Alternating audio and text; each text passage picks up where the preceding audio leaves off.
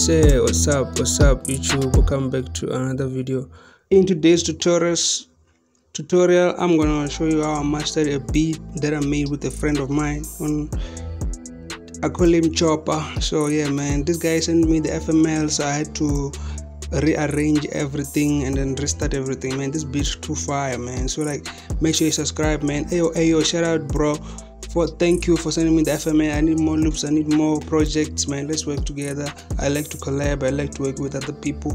So yeah man, so I'm gonna send you a drum loop, man. I really like your sound, man. Anyways, let me show you the beat and then let's see how I'm going to restart it from scratch and everything, and I'm gonna show you watch the video to the end in order to get everything that I'm doing, man. So make sure you subscribe, comment, like, share.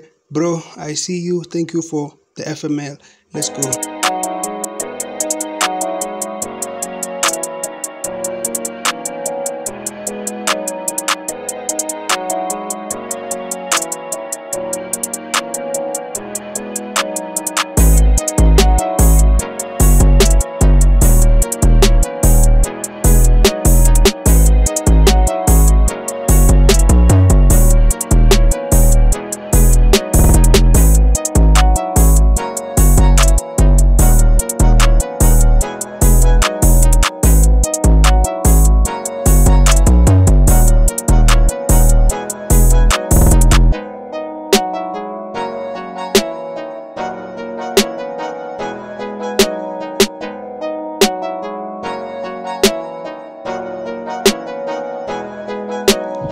As you can hear, bruh, like the beat is banging, the beat is hard, the beat is dope, it's mastered, it's mixed, it's good, right? So, but now I want to start it from scratch, and you can see the big difference. How I made it to be like this, and how I had to convert an FML with no sound and give it sound in just few seconds, bruh, in just less than 10 minutes.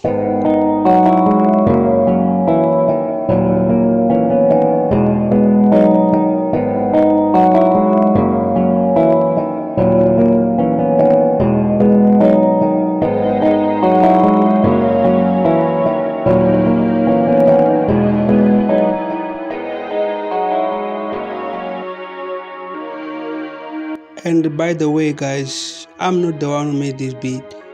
I'm just the guy who collaborated with Chopper. I call him Chopper. I don't know his name, but yeah, I like the guy.